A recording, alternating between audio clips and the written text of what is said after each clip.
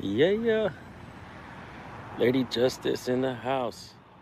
Keeping the balances of justice level with the light of liberty shining bright. You're so silly. What? Yeah. Right. School is in session. Today's lesson, metaphor versus idiom. You decide which is which and who is who in this principle. Yeah. One of the people here. Press on. Crossing 5th Street, headed south. 5th in Colorado. We got some gang activity straight ahead. But I'm ambling. Shambling forth. Pressing on and legion about. Pursuing happiness. Sounding off. With my life and my liberty on my property. And for God's sakes, I'm exercising. Got a gang member completely blocking at least one lane. The southbound traffic. It looks like that's the only southbound lane too. So see, that car just had to cross the double yellow. Okay, I've seen that guy.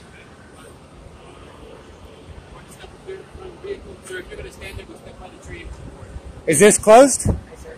I don't mind you filming. I really don't. I That's spoke to good. you last night. Yeah, and I'm fine right here. If you can stand right here by the tree, sir. Is this closed? I'm sorry, sir? Is this closed? Is this a crime scene? If it's a crime scene, I understand, but it Sir, looks like this is open. Like I said, I'm going to be... I'm not going to stand that far back. That's absurd. Sir. Unless this is a felony stop, I'm not standing that far back. You need to get some crime scene tape. Am I breaking a law? I'm giving you a lawful order. Am I breaking a law? If I'm breaking a law, I'll move. Am I breaking a law? Sir, I'm asking you. Am I breaking a law, Holland? Sir, why are you being difficult? Because you're trying to stop me from getting the story, and that's called prior restraint. I'm no threat to anybody, and I'm pretty sure this sidewalk's not closed. If it's closed, then there would be crime scene tape, and I would have just crossed the crime scene. But that right there says sidewalk closed, but I haven't gone past that point. Okay, so you're right here. You're good right here. Right? And I mean, and laterally too, you know. Thank you, Holland. What's your badge number? I saw you on that stop last night, but I didn't talk to you, you know. Yeah, I usually like to talk to officers before I meet you like this, you know. Names. It's not nice to call the people names, Holland. Have you ever heard that? It's not nice to call people names. Have you ever heard that? Did your mama teach you that, Holland? Yeah?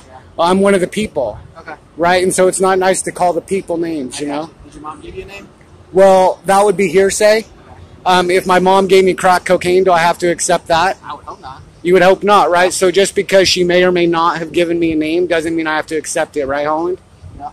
That's right. Did you crack cocaine too? No, she didn't. Well, that's good. No. But the point is that just because somebody offers us something doesn't mean we have to accept it. Fair enough. Right? The choice is ours, you know? Sure.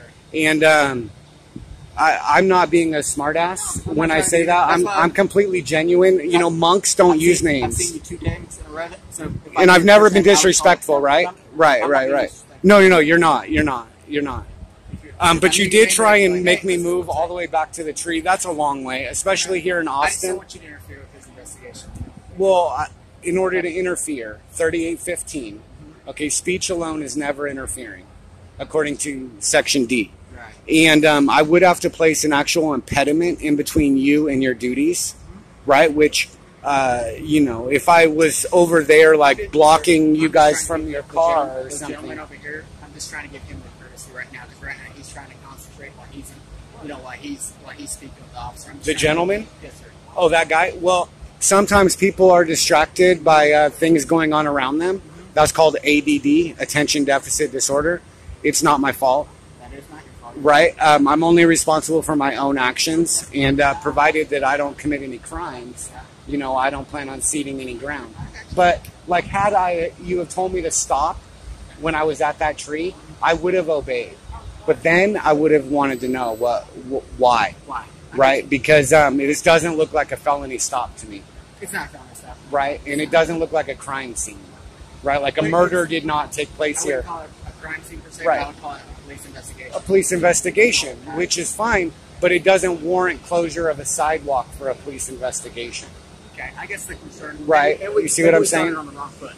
Maybe we started on the wrong foot. Well, orders are never a good idea unless somebody's actually committing a crime, Absolutely. right? If you have reasonable articulable suspicion to believe that they may have or may be about to or are committing a crime, right, then orders can be backed up, Absolutely. right? But I called your bluff because this isn't my first rodeo, Sounds like it. right? But I've been bullied out of my rights before, you know, and so if I was unknowing, I would have just caved to your order, right? And because it can be scary, you know, a guy with a gun, right?